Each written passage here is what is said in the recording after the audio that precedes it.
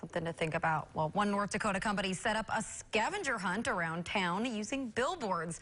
iDigital typically uses their billboards for advertising, but this Easter Sunday, they set up a scavenger hunt around Bismarck and Mandan to give families something fun to do. Every billboard on the list held a different clue, and you snap a selfie with each clue.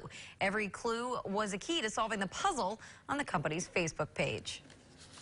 Whether, you go out and grab a cup of coffee and turn on some great music and you're able to be with your family in a vehicle and drive around Bismarck, Mandan area, just to go have some fun, to take your mind off things and enjoy a day with your family and hopefully win some prizes.